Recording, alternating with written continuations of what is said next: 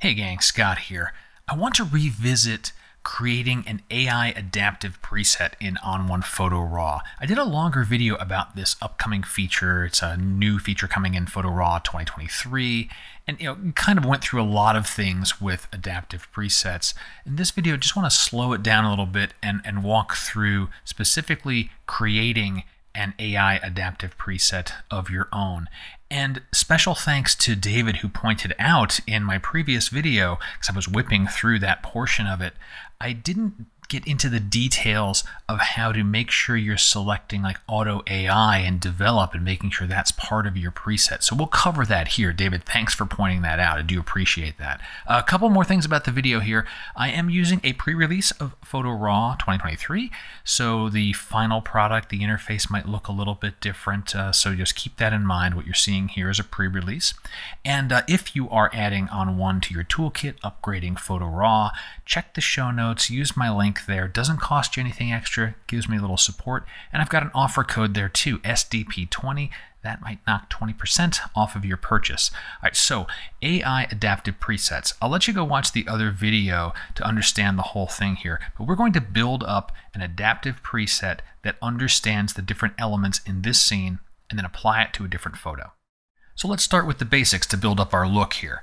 Tone, AI auto, color, auto white balance, right? Just automatic settings. Now we get to the adaptive stuff, right? I mean, auto is kind of adaptive when you think about it. It will be different based on the photo you're working on. But really here is where the magic happens. We go into add filter. We have our mask AI options, and all of these different segments of the photo have been detected by Photo RAW. And so for this scene, I want to punch the mountains a little bit, maybe some treatment to the sky, maybe some treatment to the foreground. These would all be common elements in a scene like this where I've got mountains and foreground and background, right? So let's start with the foreground, click on that, color adjustment. I'll do a fall treatment on that and maybe back off the strength a little bit. This part's always to taste what you like and what you prefer for your photography. Let's treat the mountains.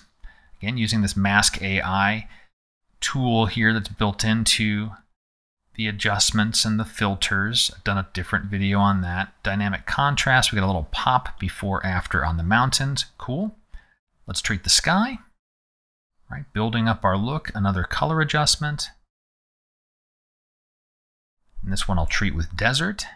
And you'll notice that I did not go and touch any of those masks. I let the tool create them. I'm not doing any hand painting, and that's a best practice for building an AI adaptive preset. Let Photo RAW do that construction and really judge the photo on the look, not the precision of the mask, because often we actually do want softness at the edges of masks so things blend together. There's always exceptions, but for building up the AI adaptive preset that you want to use again and again, don't hand paint the masks, because then you'll get that hand paintedness built into your preset, and that's not going to translate across your photos. So that's best practice is, do not do hand painting when you're designing a preset. And speaking of adaptiveness, I covered this in the other video, but luminosity masks. I always like to add, not always, sometimes like to add a glow. Let's choose, for this scene, I think I chose normal in the other one. I'm also a big fan of radiance glow. Let me hit radiance glow. But I'm adding a luminosity mask, so only the brighter things will glow, and then let's tailor that down some, maybe down here. That luminosity mask is also adaptive. It will be applied if part of a preset based on the tones of the photo you're working on. So this is really powerful stuff. And one more little thing for my preset, I'll add a color enhancer. No changes to the styling, but the blending mode will go to overlay. We'll bring that down to low 20-ish. That just gives an extra little pop of contrast before and after. I've got a separate video that explains all the details of how that works. But here's my set, right? I've got these 5 filters. I've leveraged mask AI on several of them, a luminosity mask on one, and we have our auto settings in develop. We're ready to create a preset. Now, the next step is important. You're going to create the preset. You want to select specific things in that Save Settings as Preset dialog so that you get only the AI smarts and you're not mistakenly taking slider values for things. I'll show you how it works. So we'll head up to our Settings menu and choose Save Settings as Preset. And let me make this dialog a little taller here so we can see all the different options. So things that you see that are like not grayed out, retouching, develop effects, those are things that have been applied to this photo. Retouching, I do not want to include those in my preset. The objects will change, the dust spots will be different. That's not something that's conducive to an adaptive preset that you'll use on a variety of different photos. This can be really helpful if you've got the same photo, you have the same scene 20 times, that same dust spot. Great, wonderful, but not for a preset. There's two things that are very important to build your AI adaptive preset. First, effects. We used a variety of masks. You want to apply the masks. And again, best practice. Those masks are like one-click kind of things. You used Mask AI, let Photo RAW figure out what's in the scene and what is a mountain or flora or sky. Or you used a luminosity mask, because that will be built based on the tones of the image you're working on. The second thing, for develop and the auto settings, we want the auto settings. In color and tone, open up tone, turn this off, and turn on only auto tone. If you have any of these other settings selected, you'll get the slider value of the photo you're working on, like the photo you're using to build up the preset, and that won't necessarily translate to other photos. Same thing for color. Turn off the top order color and just turn on auto color so you get that auto button.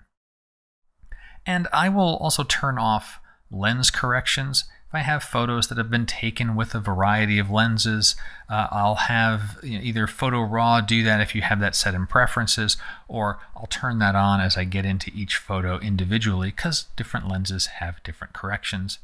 Great, we'll give it a name, and let's call it Adaptive Mountain, and I'll save that out. So we've got that adaptive preset built. We're ready to apply it to another photo that has a similar type of scene. Similar insofar as there are mountains and trees and sky and so forth, but otherwise very, very different. Let's give it a go here. Very different scene, very different photo, but we do have those same types of elements, mountains and trees and sky. Let me open up my preset panel and we'll choose that adaptive mountain preset. If I actually hover there for a second, I'll get a preview of it. Cool. I'll click once. Let me collapse that panel now. We can see that treatment has been applied. Now, check out what's going on in the tone area. If you hadn't noticed in the first photo, contrast was more like 11 and the highlights were maybe -30. This one's -50. The midtones are a little higher in this. The shadows are actually opened as opposed to, well, maybe been opened on that. I'm looking at actually the black slider. This one is not as deep. The point being that AI auto button, that's selected. Now those settings to turn off all of the other sliders except auto in tone and in color, that translated.